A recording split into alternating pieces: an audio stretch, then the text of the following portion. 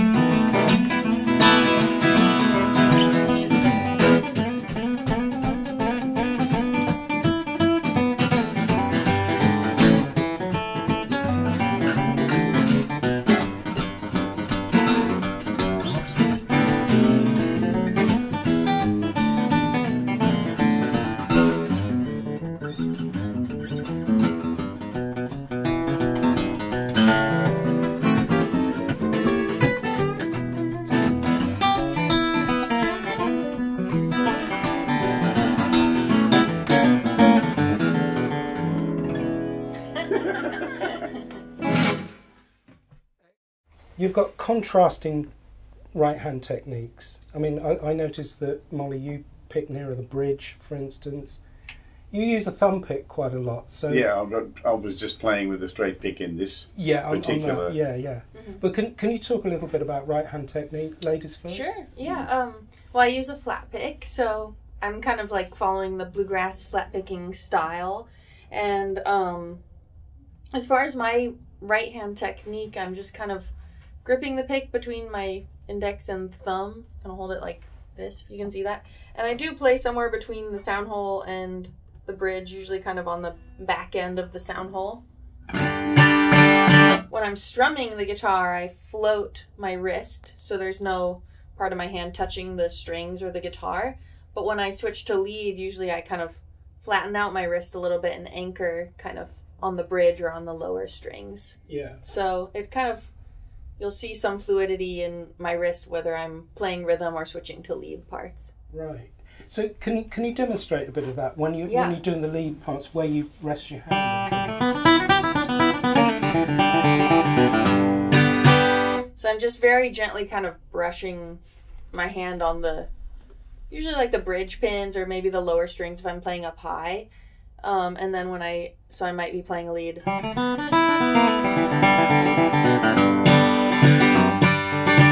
And then switch to rhythm, my wrist comes up and I'm just floating.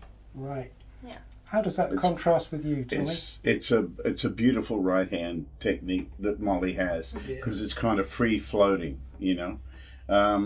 If I was, mine's pretty much your standard Acme page 1 in the Mel Bay book type technique, you know.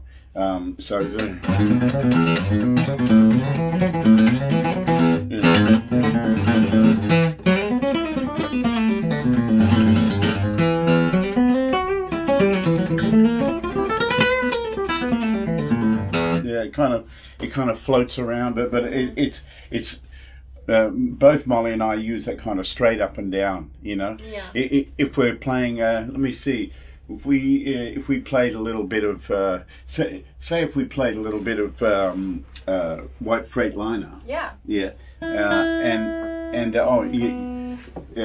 So she uses a capo on the fourth fret and plays in a C position, and I play just a straight E. I stay in E. So, and you'll see how when she's playing rhythm and then switches to lead, that it's just so effortless. And this is the hardest part about playing acoustic guitar, is getting that effortless approach, you know. Right. So making it nice and relaxed is a good idea, you know. Yeah. Yeah. So it's like you almost want to feel like you're about to drop your pick. You don't want to be like gripping onto it. That's right. But you don't want to hold it too loose that you actually drop it, because that's happened to me before. It's embarrassing. Want to play a little bit of it? And we'll sing a little bit. So just so you can see her switch from rhythm to lead and all that stuff. Okay. And we're playing in 2 different positions, which is like, I like to do that when I play with another guitar player. So if they're not putting on a capo, I'll put on my capo. And it's common in like bluegrass guitar to play out of G, C, or D. And I think guitar players in most other genres play out of E a lot more than we do in bluegrass. So I often don't play out of an E shape, but for you, I was trying to remember back when you taught me this song on the cruise. We were doing an Americana cruise. That's when Molly invited me to play with her, and she said, "Oh, it's in E," and she played it. And I went to get a capo because she had a capo on, and then I realized, oh, it's in E. I'll stay down low and she can go up higher. Yeah, so, that way we're not stepping on each other's toes too much. Exactly. All right, can we play a little bit of it? Yeah, sure. Sing a little bit of it? Totally. Okay.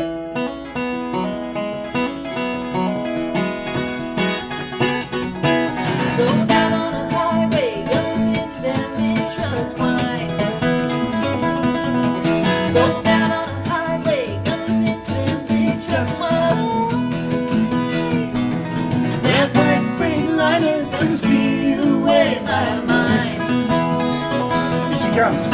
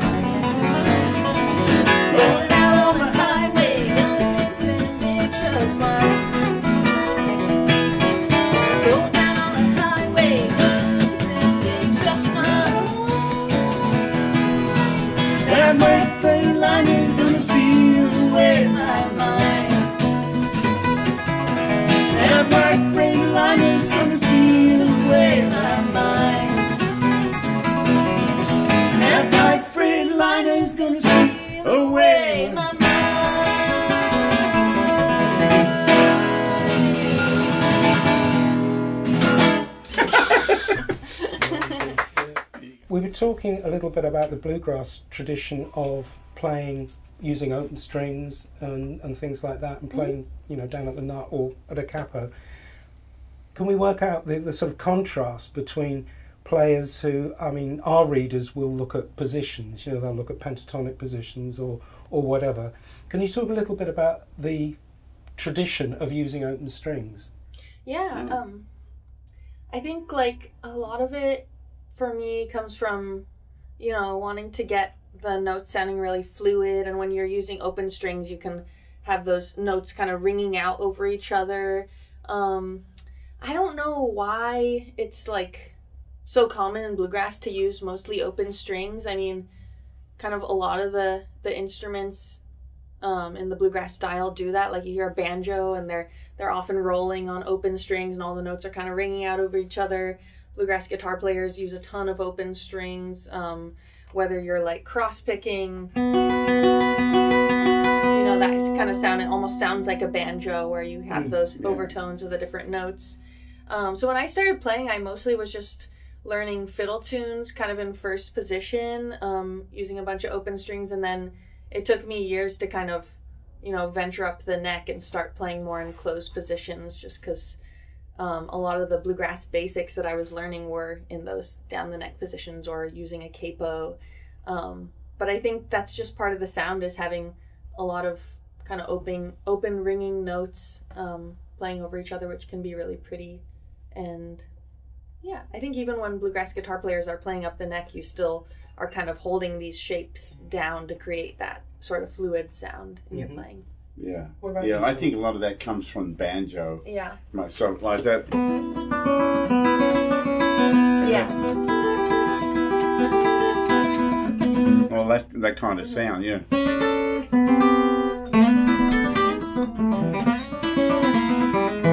You know, that kind of thing, you know.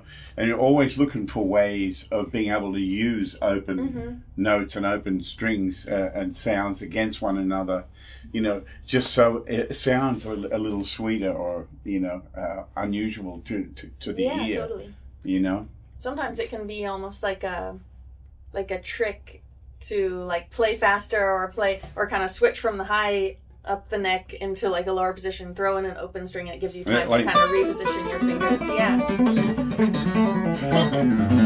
Well, those kind of like.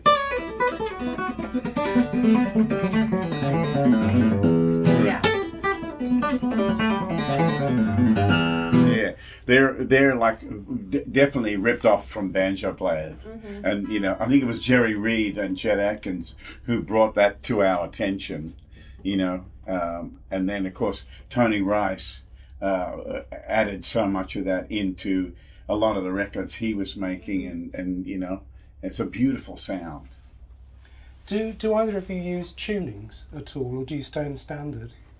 We both use different tunings. I first started using alternate tunings on the guitar when I was a teenager, and I was learning clawhammer banjo. Again, it kind of came from this came kind of inspired by playing the banjo and loving the sound of the banjo. I started tuning my guitar into an open G sus4 tuning and doing clawhammer style on the guitar. And so clawhammer is like a style that people normally play on the banjo, but someone showed me that I could take the same kind of right hand technique and play it on guitar. So you kind of, you don't use a pick, and you play usually in an open tuning because you want, again, those like ringing notes to sound out, and you're just kind of hitting the higher strings with your index and middle fingernails and then plucking a low string with the thumb. So I started using open tunings when I learned clawhammer, and then I went to Berklee College of Music for a couple years and got really into Joni Mitchell's music. I had a teacher who was always showing me these different Joni Mitchell songs, and that's where I learned about like Dadgad and these other cool tunings that she used. And yeah, kind of, I usually bring like 2 guitars out with me on tour, and one will be in my G sus4 tuning and one is in standard. But I noticed you have like 3 guitars in different tunings. Yeah, well, clawhammer is one of my favorite things that Molly does. So you should grab something, a tune of her playing with some clawhammer. I think that'd be great. I'm now in my G tuning for clawhammer guitar, and this tuning is D, G, D, G, C, D. So it's all G's and D's except for this weird C. And you actually tune the B string up. So it's like that. Yeah. Here's G, so you had that. And that creates this kind of, it's not major, it's not minor, there's no third, there's just a fourth. So it works really well for like a lot of modal songs where it's kind of in between major and minor.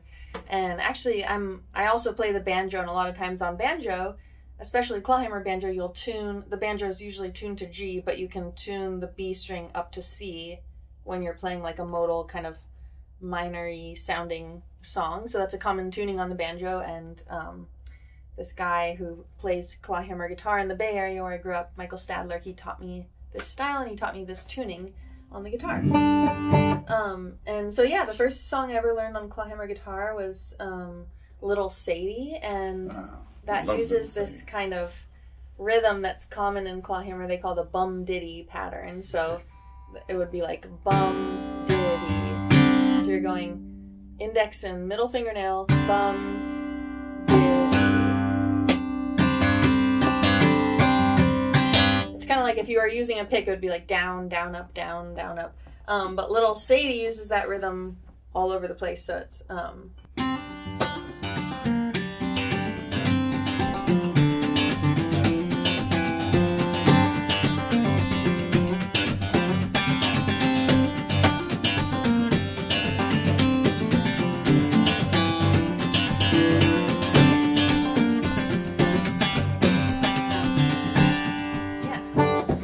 and then I started writing my own songs using this style. I have one, Take the Journey, that goes like...